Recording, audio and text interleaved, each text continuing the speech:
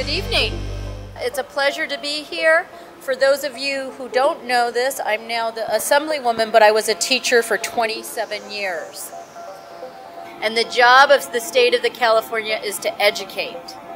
So every one of you, as one of our core values, is that you can have a good public education.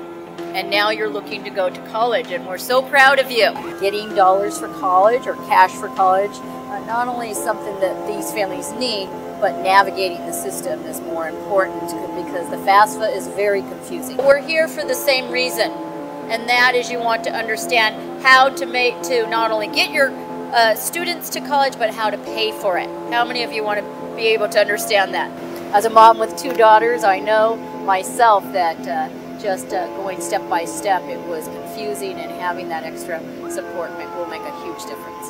It's huge for our kids, it's huge for our community, and we can't thank her and your staff enough for coming to join us. 78% of our students are free reduced lunch, and so finding and the resources for paying for college is irreplaceable. If you're not here tonight, the bottom line is it's really this simple. You call your school, you find the counselor, and ask them to walk you through that process. Students and families were able to attend to get information about financial aid, learn about the types of financial aid, the deadlines, and actually get started filling out their financial aid application, which would be the FAFSA or the California DREAM Act. It's great that this is at the beginning of February because the deadline is March 2nd, so they still have almost a month to get all of their financial income information together and submit the FAFSA by the March 2nd deadline. We wish you good luck tonight. If you have questions, ask your questions. If you need more help, call us. We're here to help you. And sometimes it's just that nudge. Sometimes it's somebody sitting side by side.